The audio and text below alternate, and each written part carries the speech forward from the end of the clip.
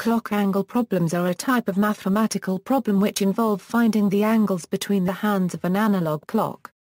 Math problem: clock angle problems relate to different measurements, angles and time.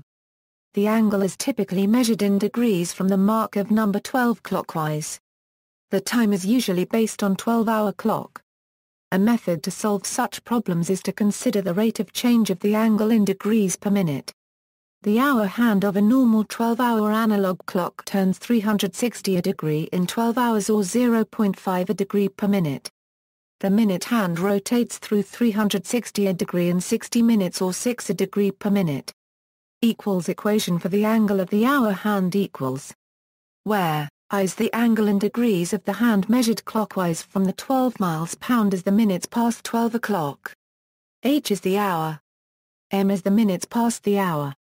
Equation for the angle of the minute hand equals, where I is the angle in degrees of the hand measured clockwise from the 12 o'clock position. M is the minute. Example: the time is 5:24. The angle in degrees of the hour hand is.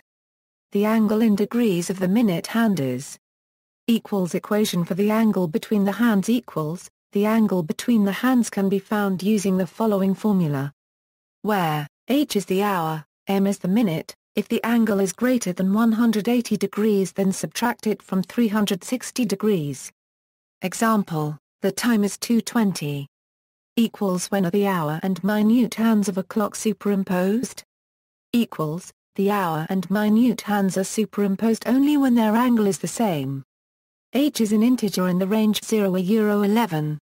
This gives times of 0:00, 1, 05.45, 2, 10.90, 3, 16.36, 4, 21.81, 5, 27.27, 6, 32.72, 7, 38.18, 8, 43.63, 9, 49.09, 10, 54.54, and 12:00.